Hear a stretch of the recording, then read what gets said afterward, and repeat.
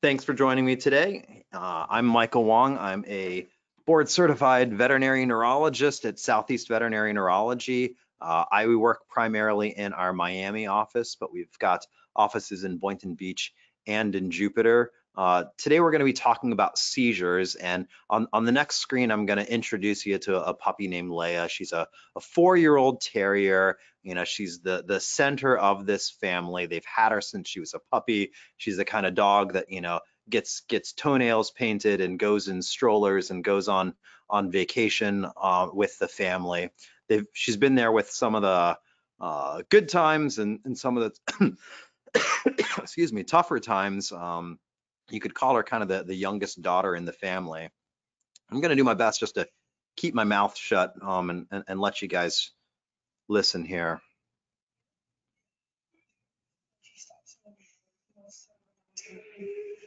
No, don't look at your look at your phone.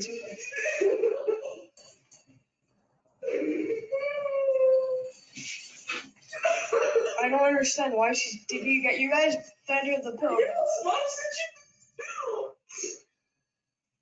Oh no. Oh my god.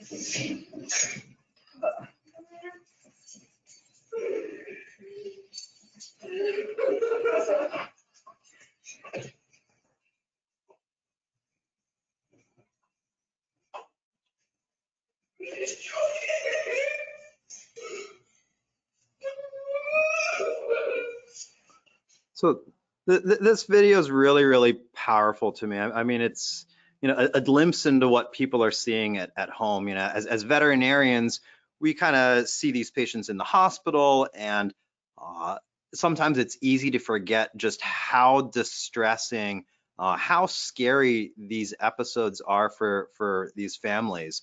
You can just hear it in these girls' voices. You know, they don't know what to do. They've never seen something like this. They just feel absolutely helpless.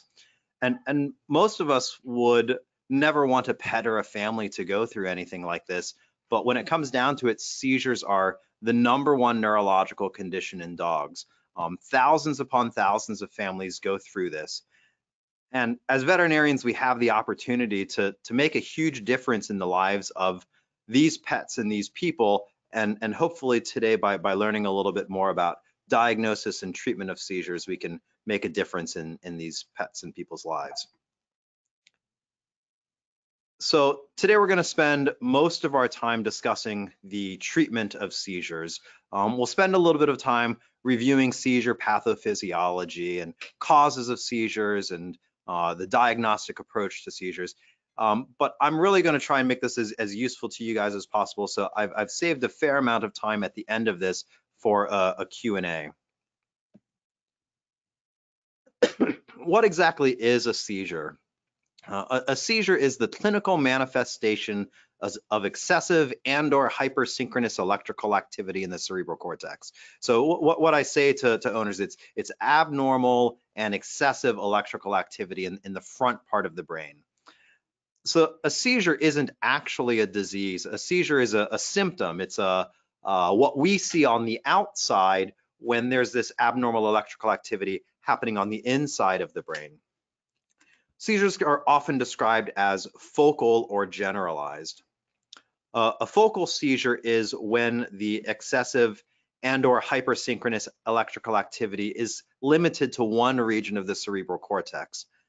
Clinically, we might see one part of the body or one part of the face have rhythmic contractions. Sometimes consciousness is affected, sometimes consciousness is preserved. Alternatively, the abnormal electrical activity can affect the entire cerebral cortex, causing generalized seizures, as we've all seen. In generalized clonic-tonic seizures, patients lose consciousness, they can paddle, their jaws may chomp, they fall on their side, they salivate, they urinate, they defecate. It can last anywhere from a few seconds to a few minutes. Most dogs act abnormally before the seizure, and most are disoriented after the episode. Many dogs act blind or confused after the seizure event. So typically this is happening at home, and they're coming to us after the dog's back to normal. So it's very episodic. And because it's episodic, we need to think of our clinical approach a little bit differently. Because they're normal, a thorough history is imperative. Really, a video, I used to say Steve Jobs changed the way that we practice veterinary neurology, and it really has, because everybody has a camera in their pocket now. So we're often able to actually see what the episode looks like from beginning to end. The thorough history is typically followed by a physical and neurological examination. And by performing that physical and neurological examination, we're able to come to an accurate anatomic localization. And using that anatomic localization, we should be able to come up with a reasonable list of possible causes, or our differential diagnoses. Armed with that list, we can come up with our series of tests to rule out things outside of the brain and things inside of the brain, and hopefully come to a specific diagnosis. Based off of that specific diagnosis, we can formulate a treatment plan and give those pet parents a reasonably accurate prognosis. The history is paramount, especially when or if the episodes aren't witnessed firsthand. Signalment is important in that the age of onset strongly influences our differential diagnosis. Patients younger than 1 year of age are much more likely to have things like congenital malformations. They're more likely to get things like infections. They're more likely to have metabolic or toxic causes of seizures. Whereas older patients are more likely to have structural causes, such as brain tumors and strokes. Idiopathic epilepsy typically occurs in dogs where their first seizure comes on between 1 and 5 years of age. Some people will say 1 and 6 years of age, but the general idea is kind of that young adult, 1 to 5, 1 to 6 year of age, when they have their first seizure. Said another way, it's unlikely that if you're presented with a 3-month-old dog or a 13-year-old dog, it's just much less likely that that pet is going to have idiopathic epilepsy. Breed is also important in that the list of concerns for a 1-year-old Yorkie is very different than our list of differentials for a 3-year-old German Shepherd, and is very different than those for our 10-year-old Golden Retriever. A thorough description of the episode is also very, very useful. So getting a sense, if we don't have that video, and sometimes the video just captures the middle part, or more often the end after the actual episode. If any of you have seen owner videos, sometimes, and understandably, they're so frantic that sometimes the video actually doesn't show the pet at all. So we need to ask a lot of questions. We should be asking what the pet is doing immediately before the episode. Is the pet asleep? Is the pet in bed? Is the pet excited? Are we being active? Are we running around the park? Are we excited that the pet parent's home? Does it happen at a particular time of day? Does it happen in relationship to eating? Does it happen in relationship to any sort of stimulating factor?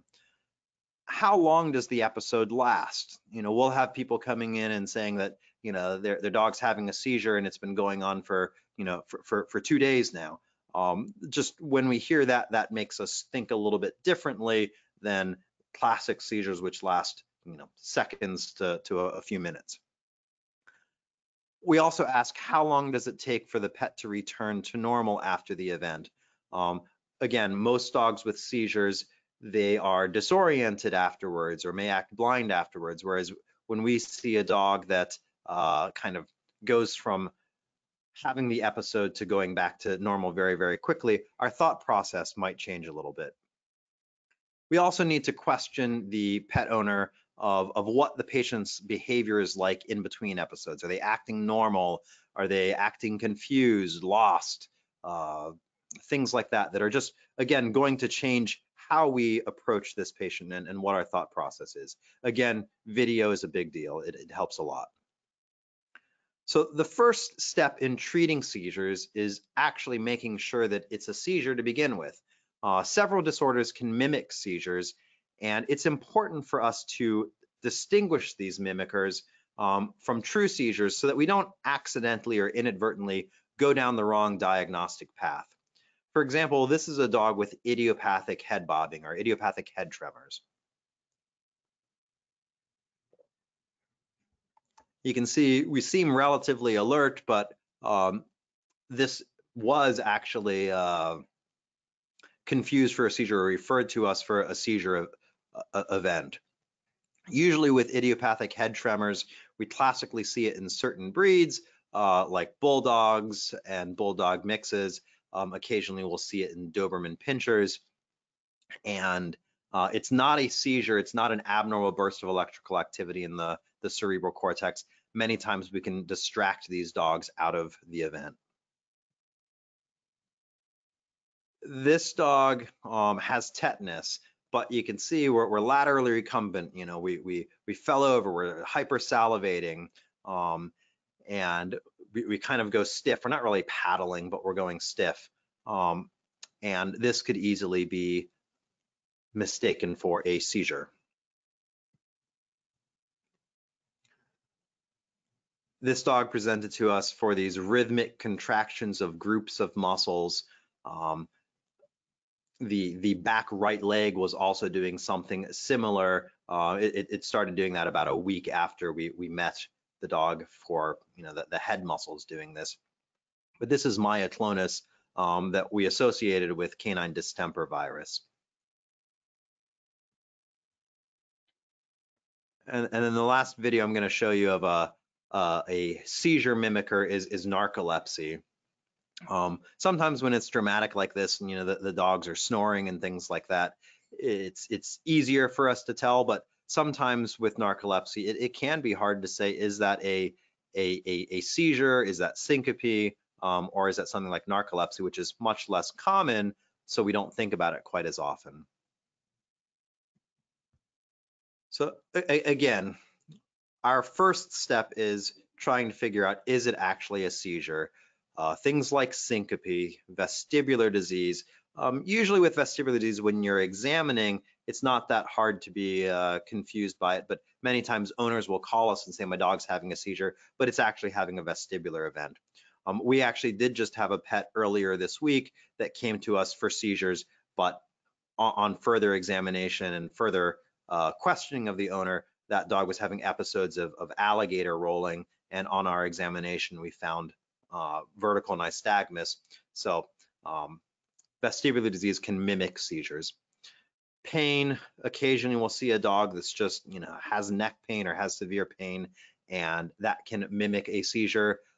Certainly behavioral things, so OCD, I'm making quote signs, I know you can't see me right now, but OCD type things,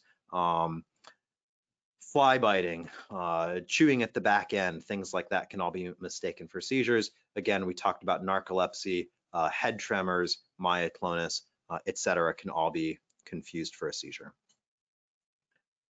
So the next step in our clinical approach is our examination. So our physical examination and our neurological examination. A complete physical exam helps us rule out things like syncope. But moving on to the neuro exam, that really helps us say where in the nervous system is the problem so that we can come up with that list of differentials. Seizures by themselves tell us that there's a problem in the front part of the brain or the cerebral cortex, but recognizing other signs such as head pressing, abnormal mentation as we see in the picture in the upper left, walking in circles as we see in the upper right, cranial nerve deficits such as an absent menace response, absent nasal sensation, etc., especially when it's asymmetric. So, you know, we've got a normal menace on the one side, but not on the other. Postural reaction deficits, again, especially if they're asymmetric, and focal seizures all help us to further localize the problem to the cerebral cortex or within the cerebral cortex. But beware the postictal exam. So if a dog's just had a seizure, or a cat has just had a seizure, we need to interpret that exam with caution, because sometimes dogs and cats are abnormal right after the exam. So if the animals just had a seizure, we still need to do that exam, but we should come back a little later and re-examine to make sure that it's not just because of postictal changes. I tend to think of causes of seizures in three main causes of seizures, and that just works for me to also think of my diagnostic approach.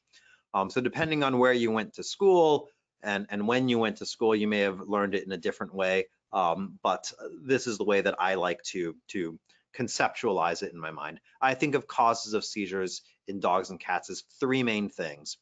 The first broad category is something outside of the brain. You may have learned it as extracranial, you may have learned it as metabolic, but in essence, what we mean is something that's not physically, structurally wrong with the brain, something that's affecting the brain to cause the seizure. Examples include things like hypoglycemia, severe liver disease, severe kidney disease, toxins, poisons, portosystemic shunt, things like that. And generally, we can test for these things with blood tests. So a CBC, chemistry panel, a bile acids, if appropriate, things like thyroid, urinalysis, etc. The second broad category of causes of seizures are things inside of the brain. You may have learned it as intracranial, you may have learned it as structural problems, but in essence, we mean a physical structural problem within the brain. Examples are things like brain tumors, meningitis, encephalitis, strokes, malformations like hydrocephalus, infections, etc. And the vast majority of these we're testing for with things like MRIs and spinal taps. Sometimes there are some ancillary tests, certain infectious disease testing, certain genetic testing for degenerative or storage diseases. But typically, an MRI and spinal tap are going to be warranted to look inside of the brain. And then the third main cause of seizures is what we call idiopathic epilepsy. It's the most common cause of seizures in dogs, and it's much less common in cats. There are a couple generalizations that we make about dogs with idiopathic epilepsy. Again, like we said before, usually the first seizure comes on between 1 and 5 years of age. And some people will say 1 to 6 years, some people will say 6 months to 6 years, but again, that general range. Typically, the seizures are classic generalized clonic-tonic seizures. So that whole body, lose consciousness, fall on our side, salivate, urinate, defecate, etc. They are normal between episodes. Again, this is where our history comes in, and then they have a normal neurologic examination. So idiopathic epilepsy, although it's the most common, it is a diagnosis of exclusion. So we don't diagnose it just because a dog has seizures. We call it idiopathic epilepsy. Idiopathic epilepsy is a diagnosis of exclusion, meaning we need to rule out things outside of the brain with our blood tests, etc., and things inside of the brain with things like MRIs and spinal taps.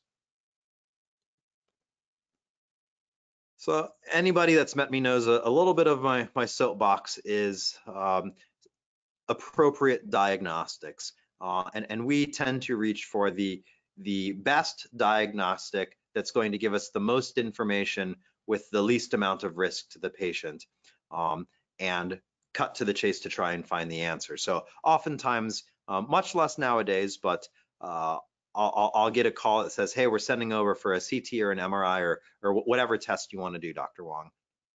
And it's just important for not just us as neurologists, but us as veterinarians to be recommending the appropriate tests to pet parents.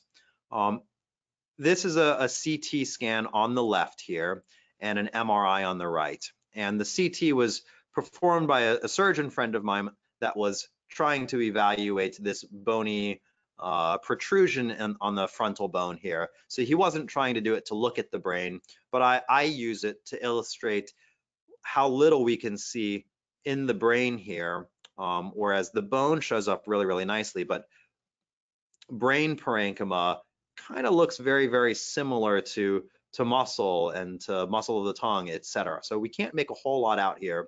Whereas the MRI, we just get so much more detail. And sure, if there's um, a fracture or a large brain tumor, specific type such as a meningioma, many times we can get that diagnosis, but it just leaves us open to missing the diagnosis for smaller tumors. Certain tumors can look like other things like strokes on a CT scan, whereas we can better delineate that on an MRI. Strokes, encephalitis, metabolic problems, degenerative problems, just there are lots of things that we're going to miss on a CT that we're going to catch on an MRI. So it's not the same, and I would say 99.999% of the time we are recommending an MRI over a CT. Caveat there is it's not that one is bad and one is good. They can work together, but for most of the things that we're looking for, an MRI is going to be much more sensitive for showing those things. But there are certain instances where we do like CT scans, or we at least use them in conjunction with an MRI. So we've looked at differential diagnosis based off of broad categories, but from a clinical standpoint, we're really trying to not just list a whole bunch of things that it could be. We're trying to narrow it down to the most likely things and sort that list based off of what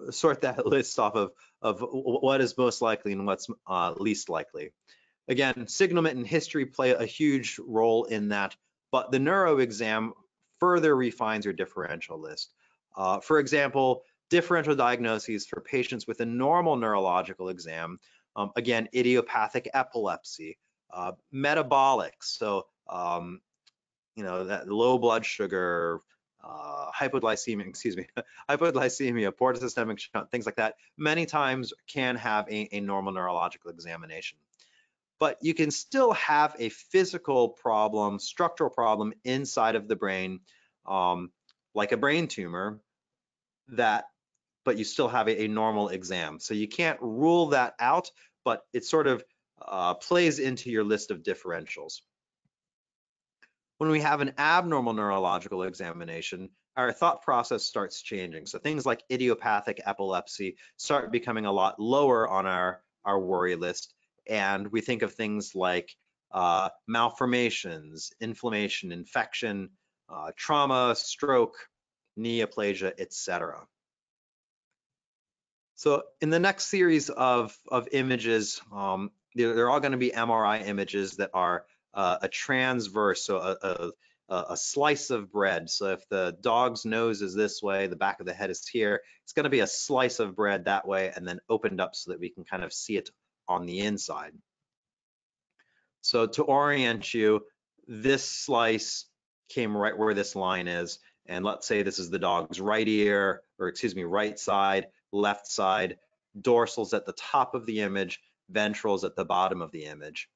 And this is our trachea, this is the skull, these are the bones, the muscles outside of the skull. And this type of image is called a flare, or a fluid attenuated inversion recoveries, where basically what we do is we nullify or make fluid look dark. So we can see this malformation here in this particular puppy, where there is a malformation where the brain parenchyma either did not form correctly or was pushed away, for lack of a better term, by this fluid that goes all the way out from the skull and connects with the ventricular system. Same orientation, different dog, and it's just a little bit further cranial, or excuse me, a little bit further rostral. And this is a post-contrast T1 weighted image. So we've given contrast, and before we gave contrast, none of this was bright. And after contrast, we could see that there's contrast enhancement following the coverings of the brain, or the meninges. When we did a spinal tap on this dog, we saw cryptococcal organisms. So this was an infectious cause of seizures and an abnormal neurological examination due to cryptococcus. This is a classic MRI for encephalitis. Again, same orientation, just a little bit further caudal to that last image, obviously different dog. But we can see this bright area, or what we call hyperintensity, following the white matter tracks of the cerebral cortex. So this is a classic MRI for something like inflammatory brain disease or encephalitis, or MUE are all different terms that you may have heard describing encephalitis or inflammation. This type of MRI is what's called a gradient echo, or T2 star weighted. And what we're doing is we're accentuating certain types of tissue or certain types of substance in the body or in the brain. And this type shows hemorrhage very well. So we can, with a fair degree of confidence, say that this dog had a hemorrhagic stroke to the brain. This is a cat, and again, it's a post-contrast MRI, but we can see this surface-based, broad, it's contrast enhancing. So on the pre-contrast, it wasn't bright like this. Mass that's pressing in from the right side towards the left. This is a classic MRI for a feline meningioma. And then finally, this is a dog with a degenerative brain disease. So we can see there's deep sulci. There's a degree of hydrocephalus. The interthalamic adhesion is shorter or not as tall. So again, something that we can, with a reasonable degree of certainty, diagnose via MRI. So again, things that we think of for dogs with seizures in an abnormal neurological examination: malformations, infection, inflammation, injury, neoplasia, and degeneration.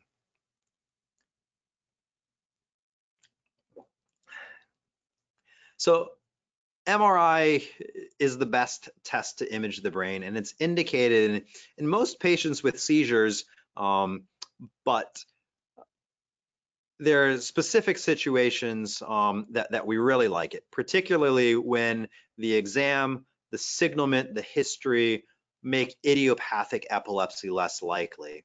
For example, dogs younger than 1 year of age or older than 5 or 6. So, if we have a 14-year-old dog that has its first seizure, we shouldn't be thinking things like idiopathic epilepsy.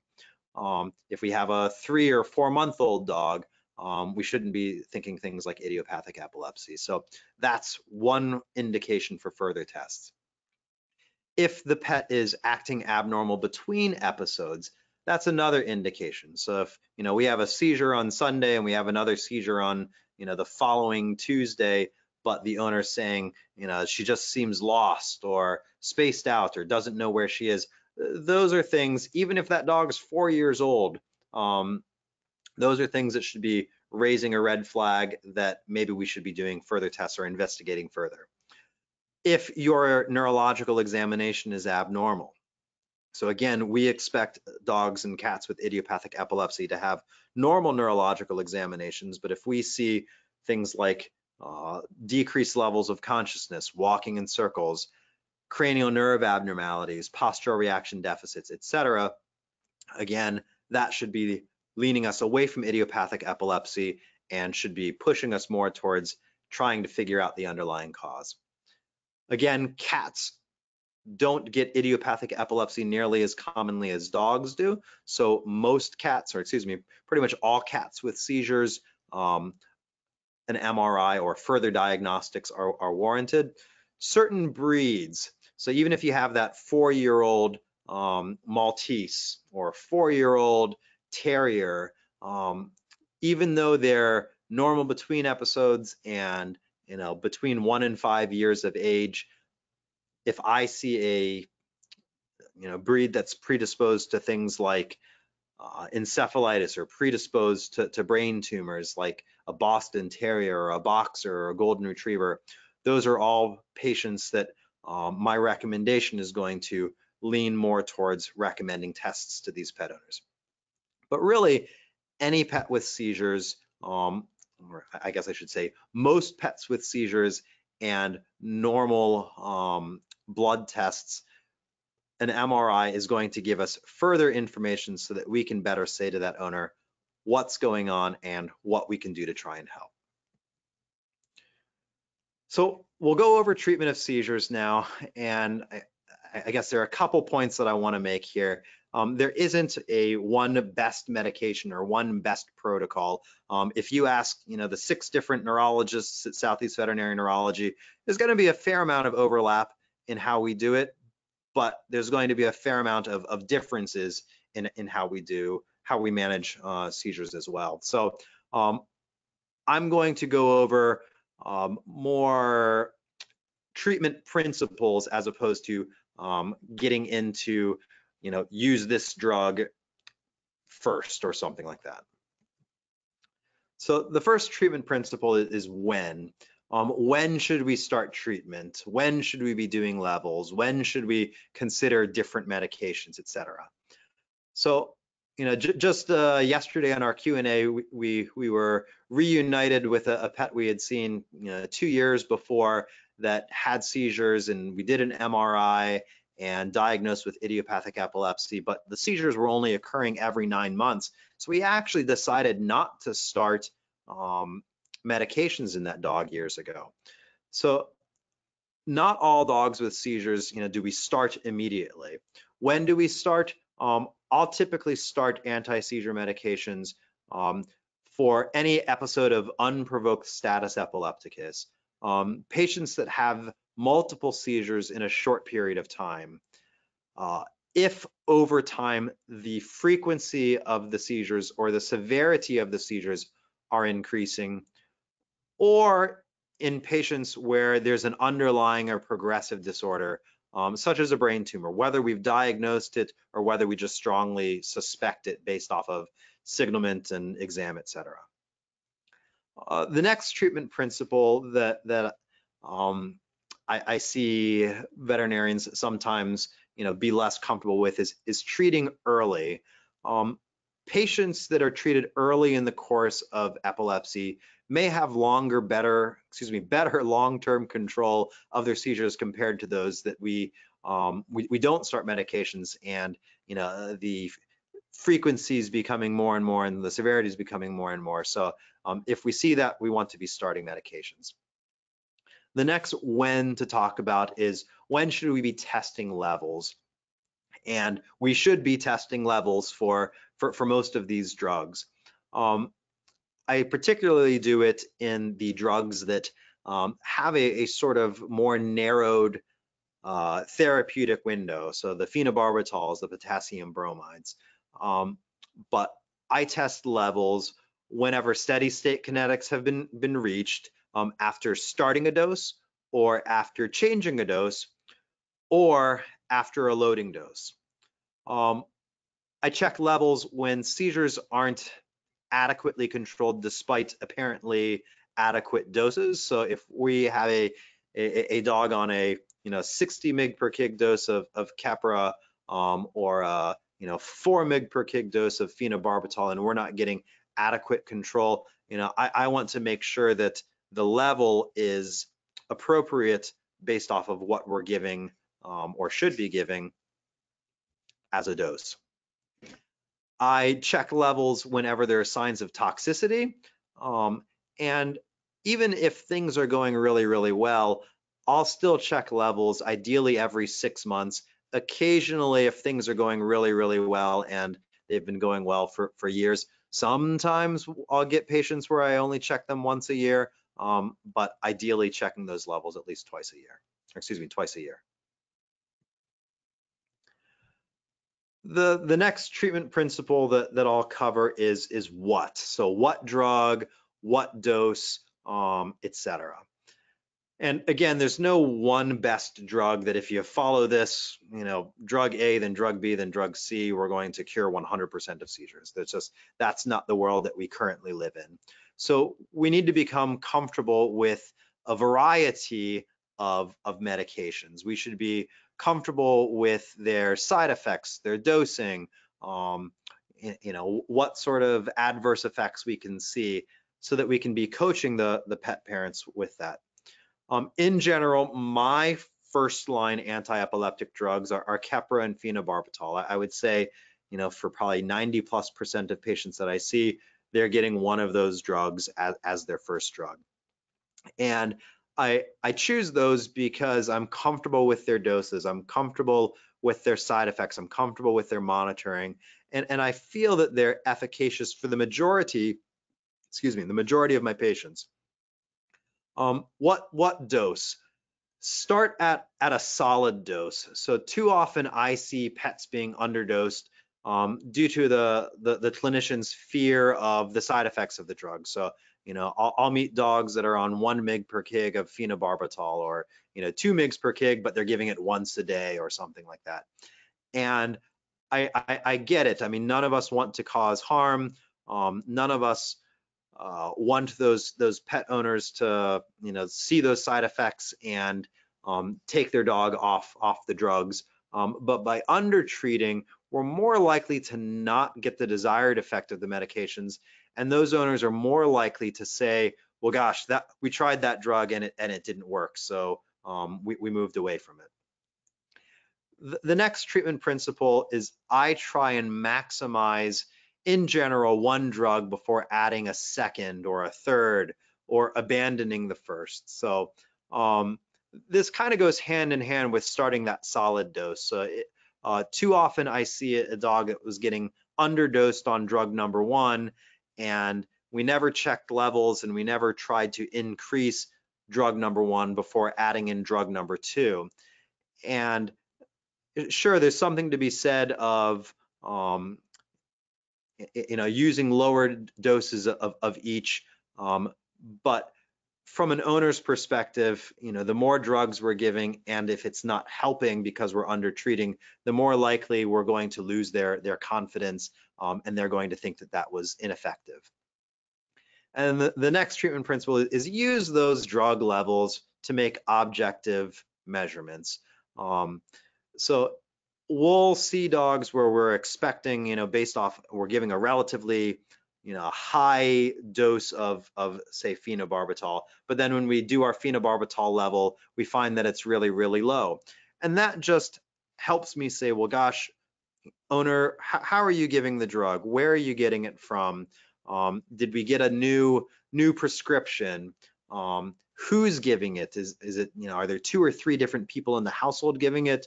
Are we missing doses, etc.? So serum drug levels just give us one more objective measure for us to not by itself say what we should be doing with the drug, but gives us one more information point for us to say, how can we optimize this dog's therapy?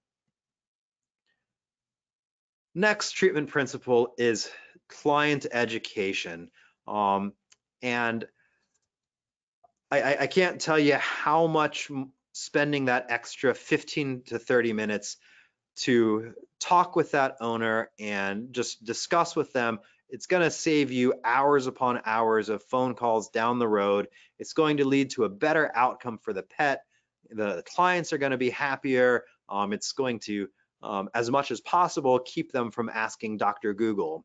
So when we talk with these owners, there are important things that they need to know that kind of are on all of our discharge instructions.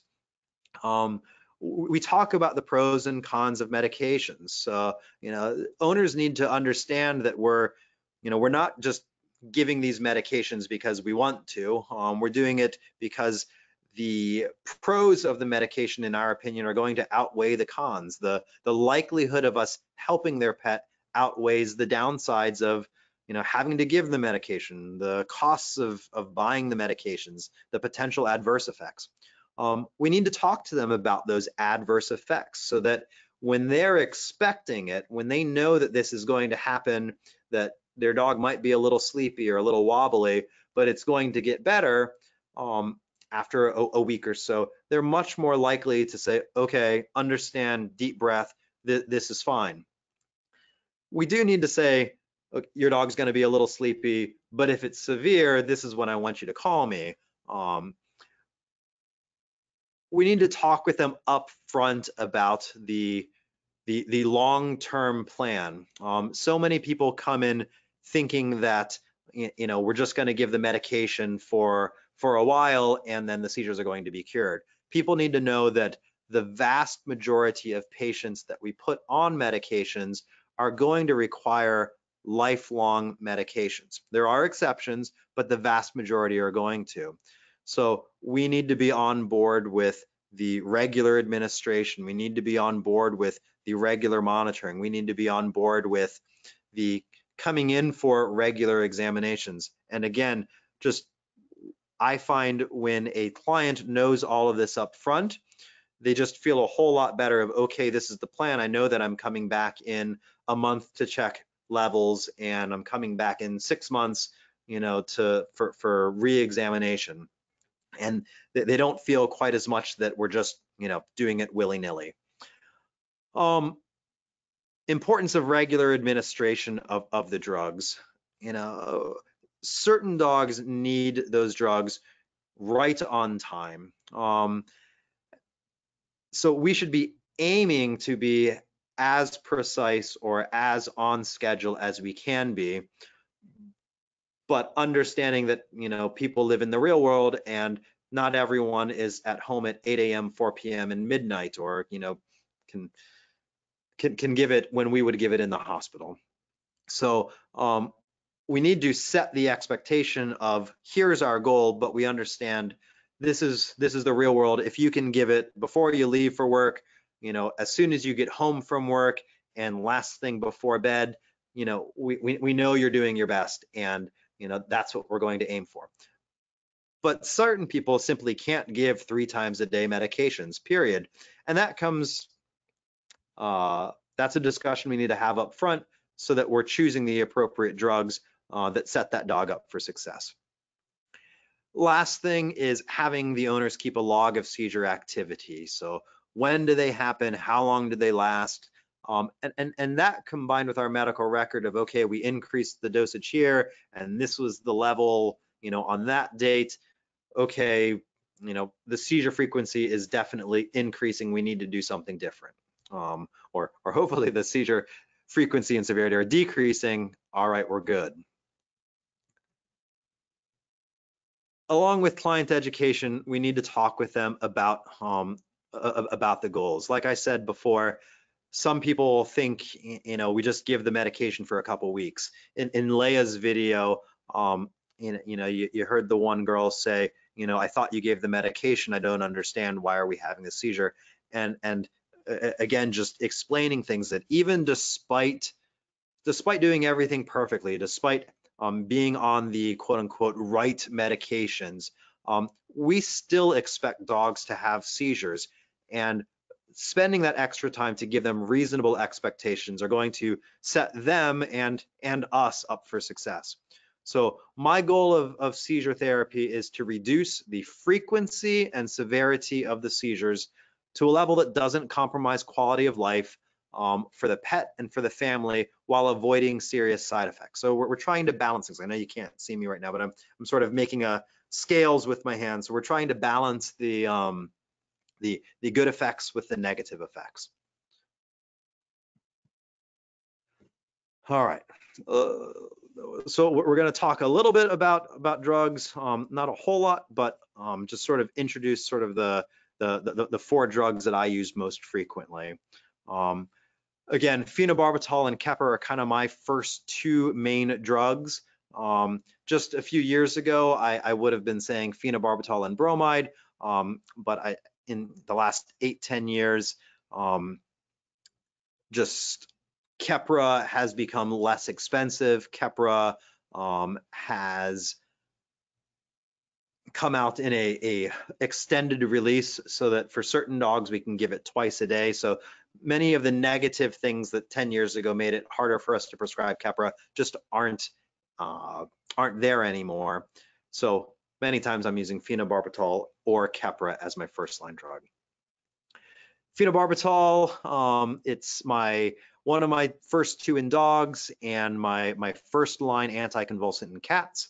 The dose, you can read it there, but 2.5 to 4 mg per kg orally twice a day, 2.5 mg per kg twice a day in cats. So again, that's starting at 1.5 mg per kg twice a day, or giving it once a day is not an appropriate dose. But the dose should be tailored to the individual patient. Sometimes bigger dogs, if we're loading them or if we're giving them kind of that 4 mg per kg dose just starting out, it's going to zonk them a little bit more. So tailor it to the individual patient. About 2 weeks are required to get to steady state. So I'll usually do my phenobarbital levels 3 weeks after starting the dose or changing a dose. But if you've done a loading, you can check your phenobarbital level then. The loading dose of phenobarbital is 16 mg per kg divided over 24 hours. So I still will sometimes see here where dogs get a first dose of 16 mg per kg just kind of as that first shot. Seldom do I see that that's typically necessary. Even in the emergency setting, many times we can give sort of a 4 mg per kg dose and see, do we get that active seizure or that cluster of seizures under control, and plan for 6 hours later another 4 mg per kg dose. Sometimes it needs to be a little sooner, sometimes it needs to be a little longer, again based off of, is that dog continuing to have seizures? Again, in the emergency situation is when I'm talking about doing this loading dose. Or is it really zonked and maybe we need to back off just a little bit and do it a little slower. But again, 16 mg per kg divided over 24 hours. The level that we're shooting for, the lab usually says 15 to 45. I like to keep my serum level in a much more narrow window, kind of in that 25 to 30, sort of my sweet spot. If I kind of start getting into that 20 or below, I feel like I'm under treating. If I'm getting in that 32 or above, I'm much more worried about toxicity. Side effects include sedation, ataxia, polyuria, polydipsia, etc. Occasionally we'll see blood dyscrasias that are idiosyncratic, very, very rare. I think I've only seen it twice and heard about it from a vet calling me twice. I expect the liver enzymes to be elevated, specifically the alk phos. So if I see that by itself, if dog's otherwise doing well, is not a reason for us to modify or stop therapy. But we are more likely to run into those side effects or excuse me, liver damage when we are getting those blood concentrations higher than 35. Keppra, I should update this slide. To me, the starting dose is 30 mg per kg 3 times a day. Occasionally, there's a dog that will sort of fit into the 20 mg per kg dose, but for most dogs that are having true generalized clonic-tonic seizures, I'll start at 30 mg per kg 3 times a day. For the regular release, there is an extended release that comes in 500 milligram and 750 milligram sizes. We can't break those into smaller ones, so they're really only appropriate for medium to larger dogs. We like Keppra because it's just really, really safe. I mean, you could overdose and it's not going to cause severe problems. So I'll usually start in that 20 to 30 mg per kg and then go to 40 and then go to 60. Some of the neurologists here, on occasion will go to 100 mg per kg. Usually when I'm at 60, that's kind of when I'm looking at a second or third drug. It's not metabolized by the liver, so it makes it a nice sort of 1-2 punch with phenobarbital, assuming that we're needing both of them. It's also nice for animals that have portosystemic shunts. It's my preferred add-on for cats after phenobarbital. Minimal side effects, transient sedation. Occasionally, we'll get dogs that we add Keppra, and they do fantastic. And then a couple months later, we kind of fall back to that baseline seizure frequency. So that's what we call a honeymoon effect. I like it as a first-line drug. I really also like it for what I call weird seizures. So, when it's not that generalized clonic-tonic seizure, it's a focal seizure, a fly-biting seizure, kind of these myoclonic jerks when in response to sound or light. But where I don't use it is if the owner says it's just impossible for me to give it 3 times a day for my small breed dog. Bromide, it's kind of a third or fourth drug for me nowadays. The loading dose, so it has a really long half-life. So in order to get it to serum levels in a reasonable amount of time, we do a loading dose. The loading dose is 400 to 600 mg per kg, but I break that up over 4, sometimes 5 days, again, depending on what the patient needs. If it needs it faster, we do it a little faster. If it doesn't need it quite that fast, I'll do sort of what we call a mini load. I test levels at about 3 months after starting or changing a dose.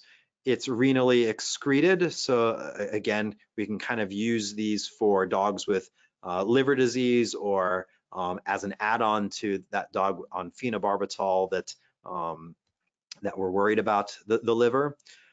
Side effects like phenobarbital, sedation, polyuria, polydipsia.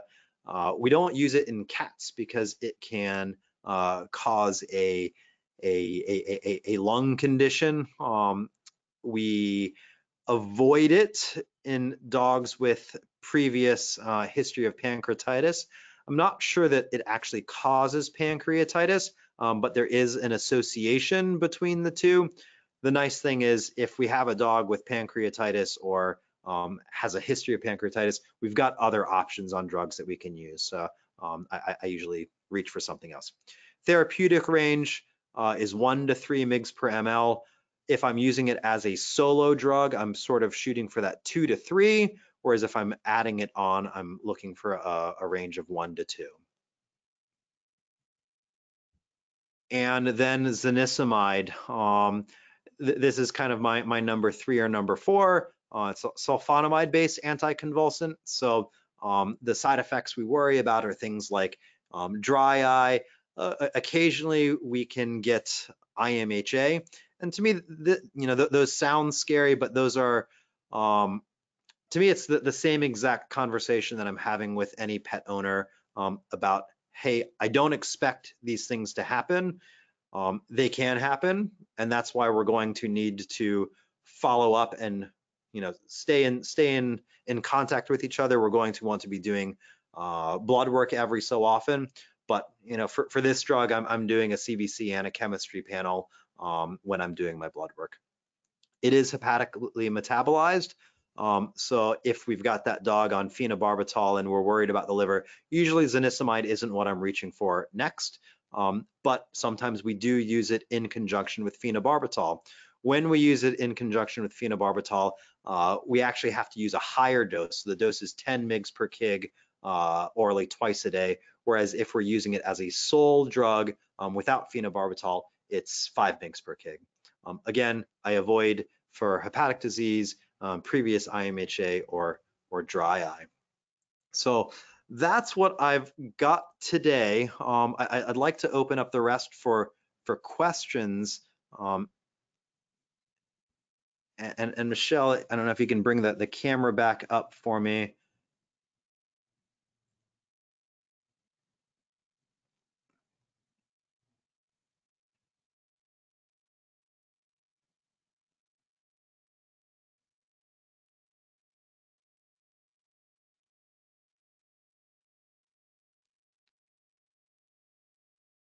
There we are. So are there any questions in the question section? Cannot hear. Oh, can hear now.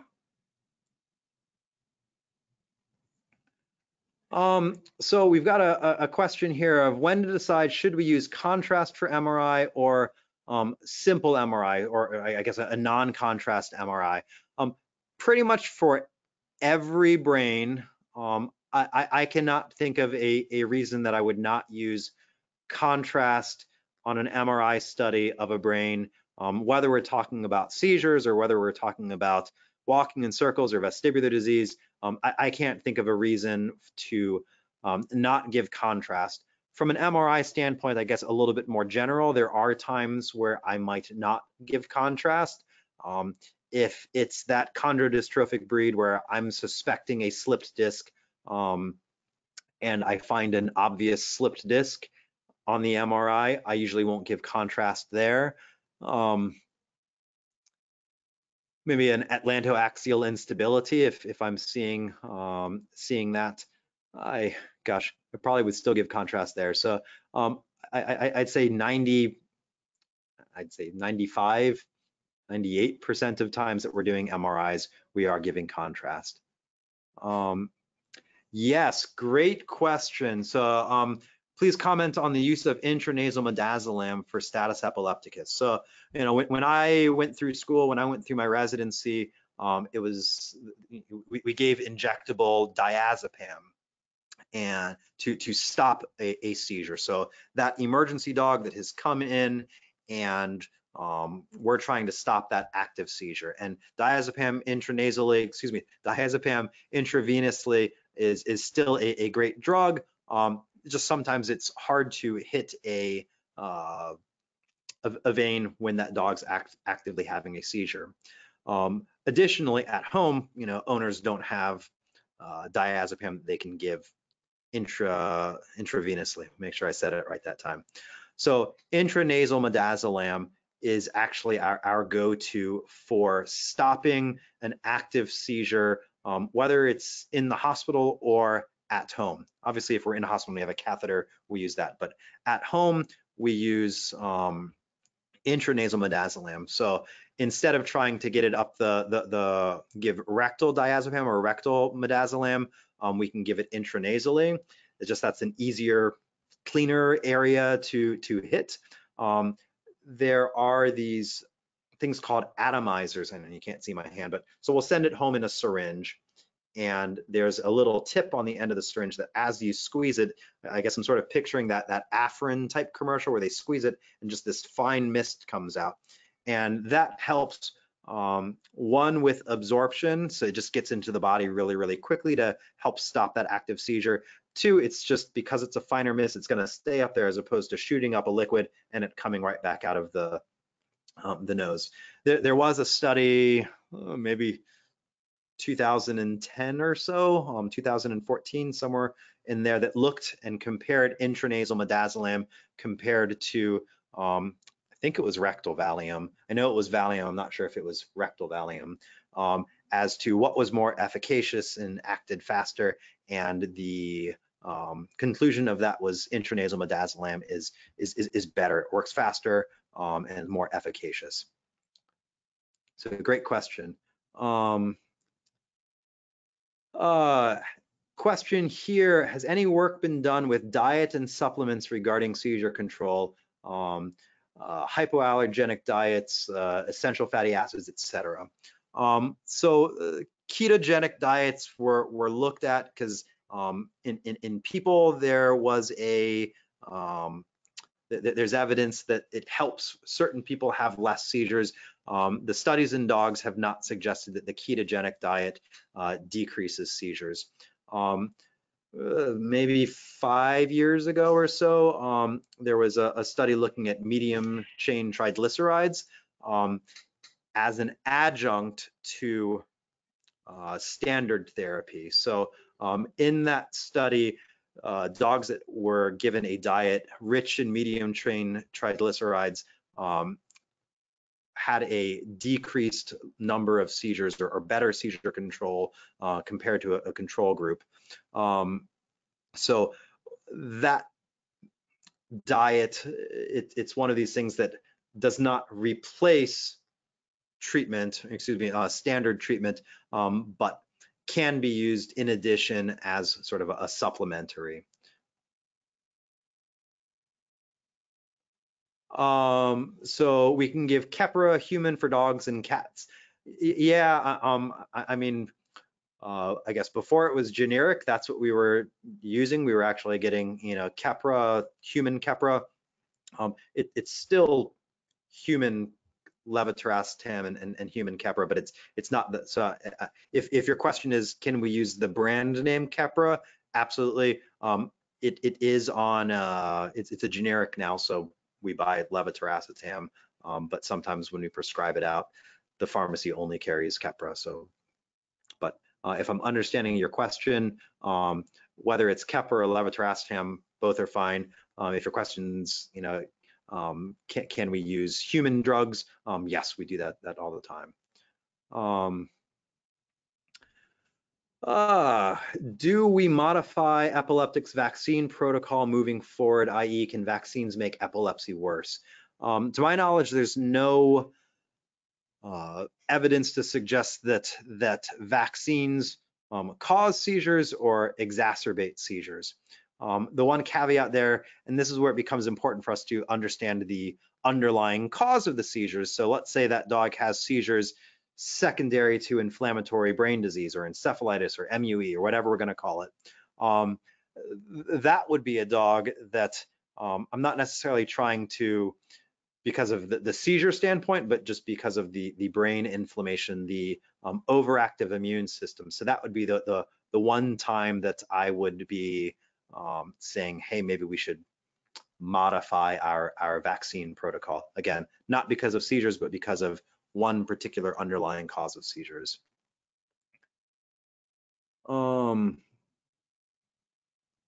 Hepatic failure with status epilepticus, what should be treatment regimen?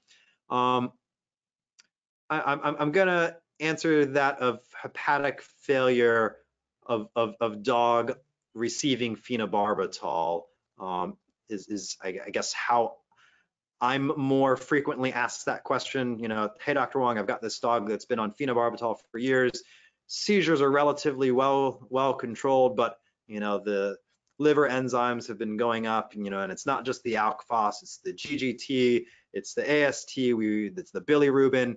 We've done a belly ultrasound and we've done a bile acids, and we're convinced that there's active liver disease. So I guess that's point number one. Is many times people will call me, dog's got elevated alk phos, you know, should I take this dog off?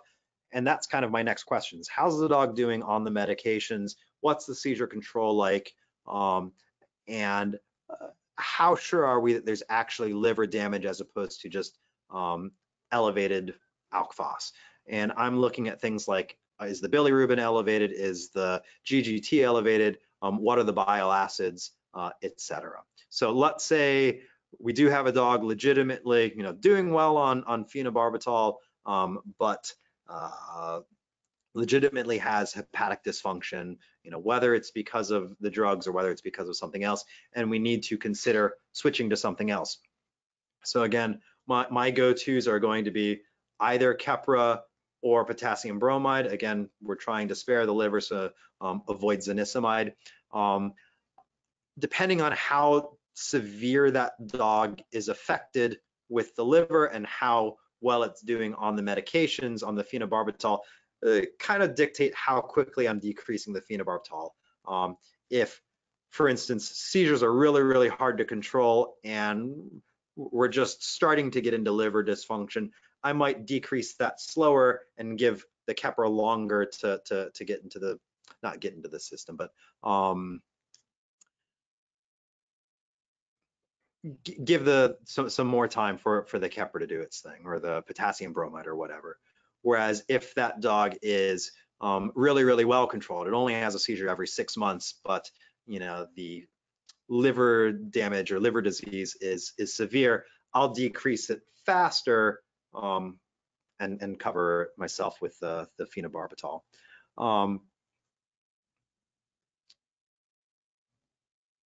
Does the severity of the situation episodes influence first drug of choice?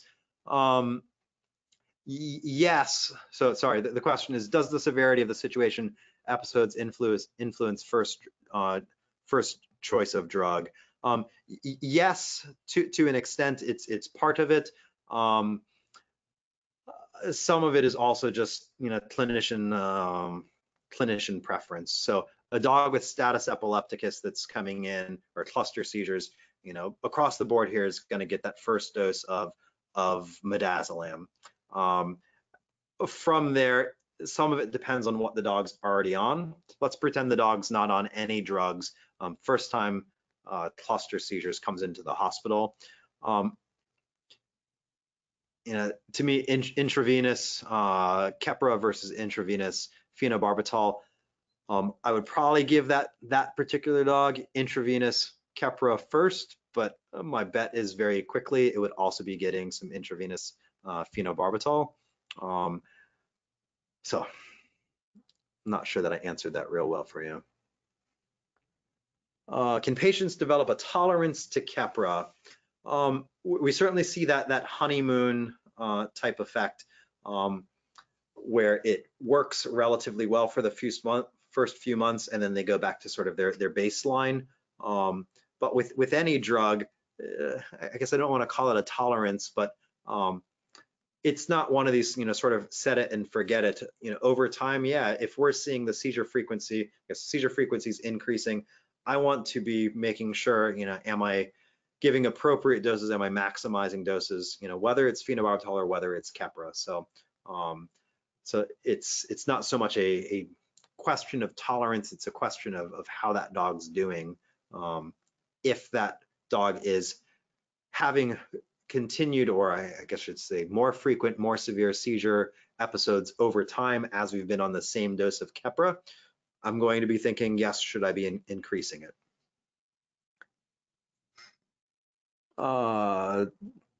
Just talked about honeymoon effect. How would I transition from phenobarbital to Keppra or from Keppra to phenobarbital? I'm sorry that I keep answering it depends. And I sort of started touching on it on that phenobarbital example of the dog with liver disease.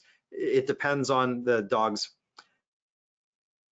severity of liver disease, meaning how fast do I want to get off the phenobarbital versus the severity of the dog's seizures, meaning how much am I worried as I'm taking away that phenobarbital, are the seizures going to become more frequent?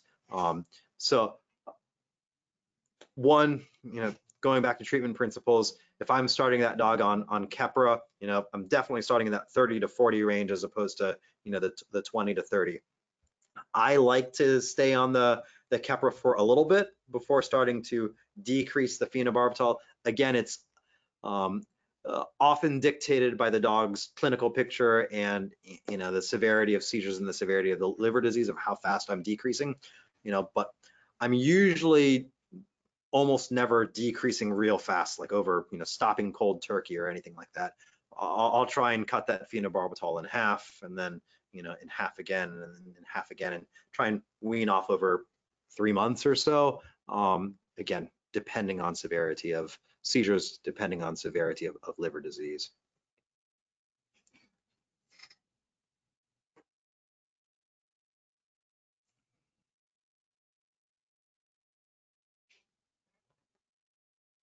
So on an ER basis, if loading dose of Keppra is not sufficient for seizure control, should dose be increased or just start phenobarbital?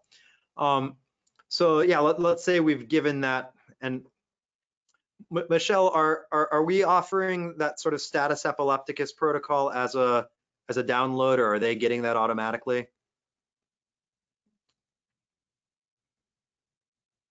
So we have a status epilepticus protocol, a nice sheet. I'll make sure that we get that sent to you guys. And it's in general how we do things here. So we'll typically give a 60 mg per kg loading dose of Keppra. But then I will plan on, so I've given that 60 mg per kg dose, and 4 hours, 6 hours later, I'm planning on next dose at 30 mg per kg. And that's my general plan from the ER standpoint then, but dog's going to tell me, is that a good plan or not? If let's say that second seizure happens, much faster, yeah, we can sort of accelerate when we're giving that next dose of Keppra. If we're finding ourselves that we're on sort of dose number 3 already, yeah, I would be reaching for things like a 4 mg per kg dose of phenobarbital. I would be considering things like a midazolam CRI on an ER basis. In the local ERs, I do see a fair amount of going,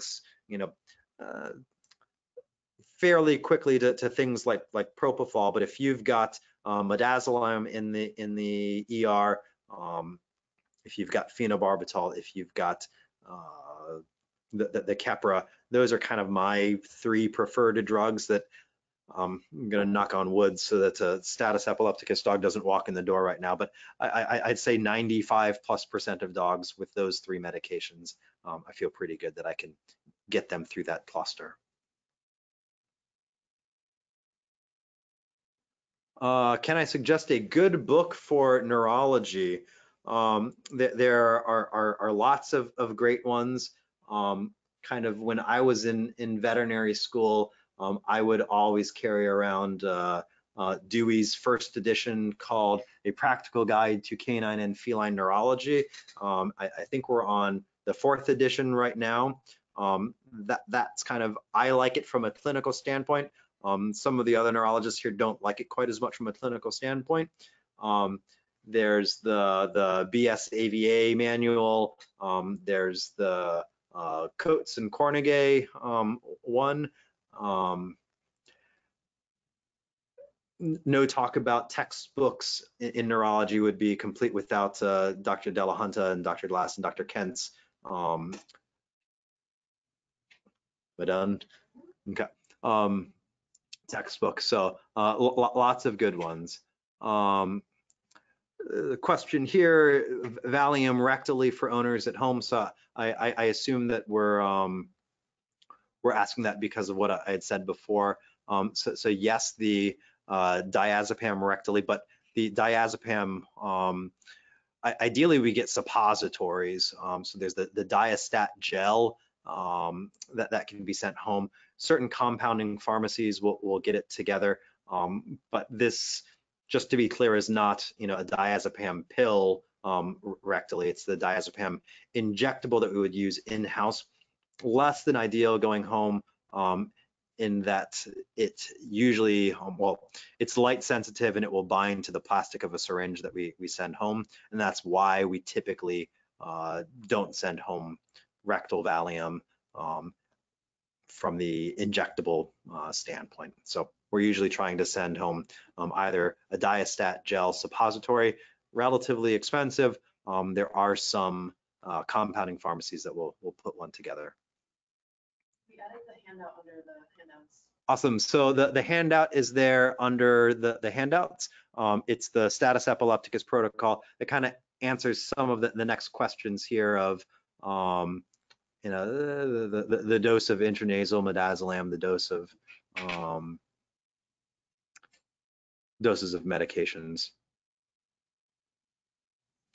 Do I agree that dogs presenting with stroke may recover with mild or no sequelae? If yes, why? So I'll answer the question. Dogs that I legitimately diagnosed with a stroke, so signalment, history, MRI, and then kind of ancillary tests after that show that there was either ischemic or hemorrhagic infarct.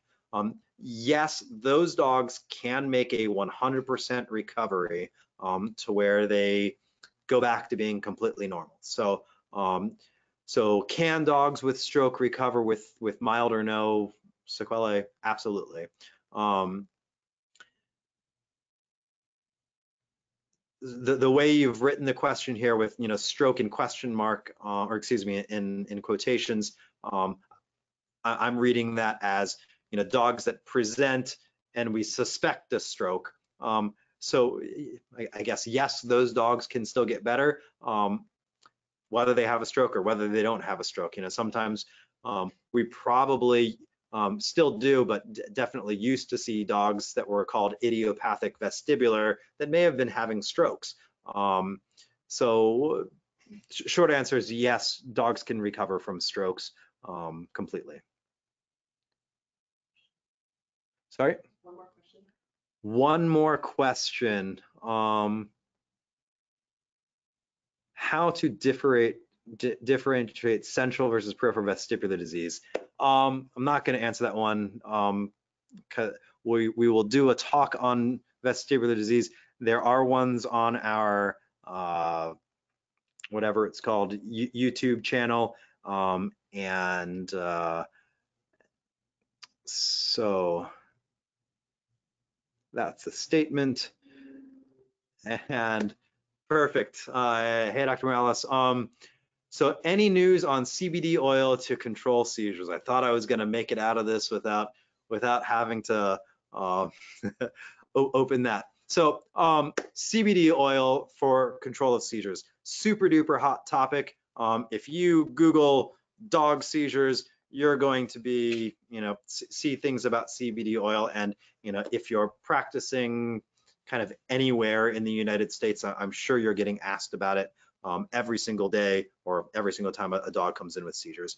I used to get kind of the question once or twice a year. Now I get it once or twice a day of, can I give CBD oil to my dog with seizures? My current answer is I don't know.